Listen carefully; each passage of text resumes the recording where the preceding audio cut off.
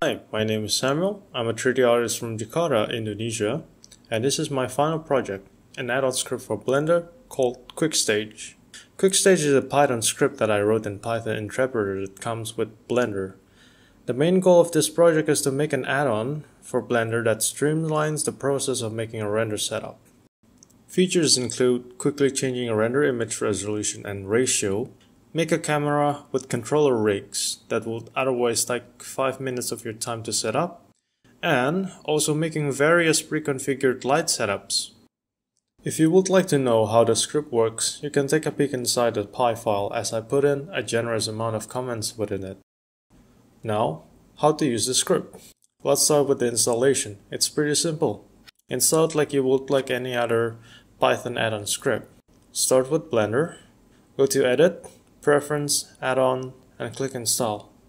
Point it to the script, type in the search bar QuickStage, and tick in the box. Done. Now how to use the script. In the 3D viewport, open the Tools tab by pressing N. Go down through the very last tab and you will find QuickStage. Clicking it will reveal 3 panels: Render Settings, Camera Quick Rig, and Light Setup. In the render settings, there is 2 drop-down menus, Screen Ratio and Screen Res. Choose what resolution and ratio you want. Click the button. Screen ratio comes in your standard screen sizes 1:1, 4:3, 16:9, and 21:9. Screen Res also comes in favorite flavors like 720p and 1080p. Side note, when you click Change Resolution, I've made it so that it dynamically takes into account the ratio you choose, so it would automatically change it for you as well. Next, Camera Quick Rig. This is sort of a personal configuration for me, but it comes in 2 flavors, simple and complex. Simple rig makes a camera with a focus point. You can easily adjust where your camera is pointing by using the focus point as a reference. The focus points also doubles as a depth of field focus, which you can enable down here.